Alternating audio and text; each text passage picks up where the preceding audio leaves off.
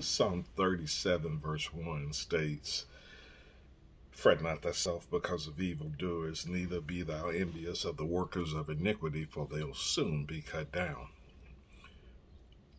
In that same Psalm 37 verse 4 says, "Delight thyself also in him, and he shall give thee the desires of thine heart."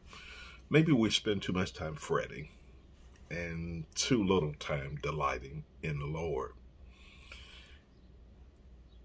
We're worried about who got this, who got that, who's doing this, who's got that. We're fretting. Doesn't God know? God's not in the dark about the wicked prospering. He knows about what they're doing. He knows how they haven't got caught yet. But you're worried more about them than delighting yourselves in him.